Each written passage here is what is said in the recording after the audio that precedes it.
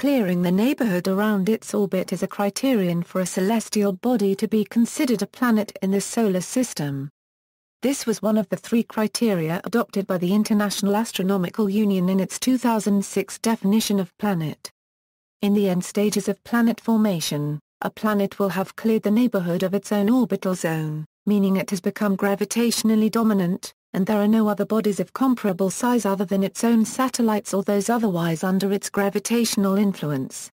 A large body which meets the other criteria for a planet but has not cleared its neighbourhood is classified as a dwarf planet. This includes Pluto, which shares its orbital neighbourhood with Kuiper belt objects such as the plutinos. The IAU's definition does not attach specific numbers or equations to this term, but all the planets have cleared their neighbourhoods to a much greater extent than any dwarf planet, or any candidate for dwarf planet. The phrase may be derived from a paper presented to the General Assembly of the IAU in 2000 by Alan Stern and Harold F. Leveson. The authors used several similar phrases as they developed a theoretical basis for determining if an object orbiting a star is likely to clear its neighbouring region of planetesimals, based on the object's mass and its orbital period. Clearly distinguishing planets from dwarf planets, and other minor planets had become necessary because the IAU had adopted different rules for naming newly discovered major and minor planets, without establishing a basis for telling them apart.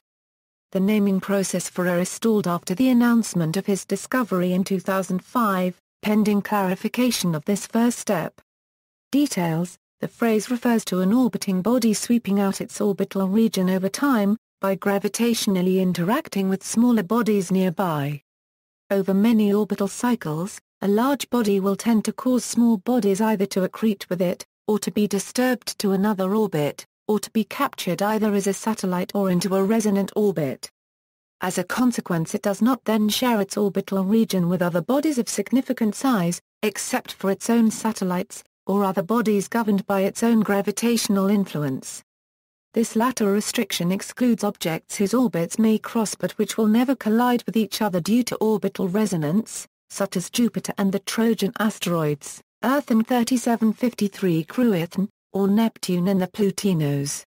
In their paper, Stern and Leveson sought an algorithm to determine which planetary bodies control the region surrounding them.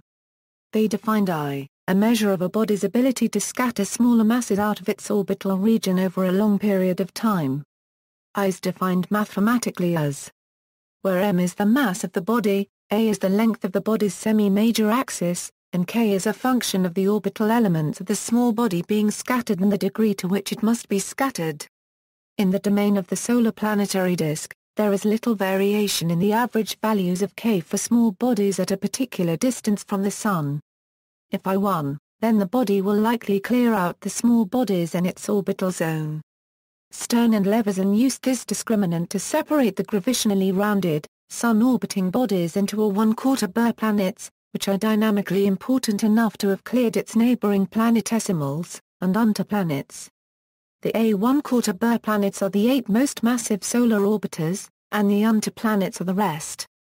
Stephen Sutter proposed an observationally based measure a micron, which he called the planetary discriminant, to separate bodies orbiting stars into planets and non-planets.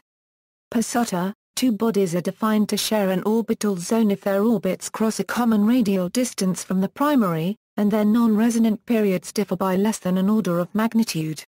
The order of magnitude similarity in period requirement excludes comets from the calculation, but the combined mass of the comets turns out to be negligible compared to the other small solar system bodies, so their inclusion would have little impact on the results. A micron is then calculated by dividing the mass of the candidate body by the total mass of the other objects that share its orbital zone. It is a measure of the actual degree of cleanliness of the orbital zone. Sutter proposed that if a micron 100, then the candidate body be regarded as a planet. Here is a list of planets and dwarf planets ranked by Sutter's planetary discriminant a micron, in decreasing order. Note that for all 8 planets defined by the IAU, a micron is orders of magnitude greater than 100, while for all dwarf planets, a micron is orders of magnitude less than 100. Also listed is the Sturm-Leveson parameter I. Again, the planets are orders of magnitude greater than 1, and the dwarf planets are orders of magnitude less than 1. The scattering power relative to Earth is also shown, as is the distance where I equals 1. Disagreement.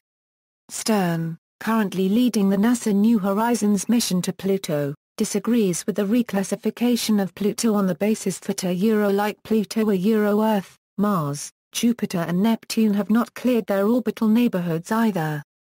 Earth co-orbits with 10,000 near-Earth asteroids, and Jupiter has 100,000 Trojan asteroids in its orbital path. If Neptune had cleared its zone, Pluto wouldn't be there, he now says. This is a shift from Stern's statement in 2000, we define an A1/4 planet as a planetary body in orbit about a star that is dynamically important enough to have cleared its neighboring planetesimals. And a few paragraphs later, from a dynamical standpoint, our solar system clearly contains A1/4 planets including Earth, Mars, Jupiter, and Neptune. Stern and Leverson's paper shows that it is possible to estimate whether an object is likely to dominate its neighborhood given only the object's mass and orbital period, known values even for extrasolar planets. In any case, the recent IAU definition specifically limits itself only to objects orbiting the Sun. See also, List of solar system objects, List of solar system objects in hydrostatic equilibrium, List of solar system objects by size, List of notable asteroids, Mesoplanet, references. External links, Ottawa Citizen, The Case Against Pluto Thursday, August 24, 2006.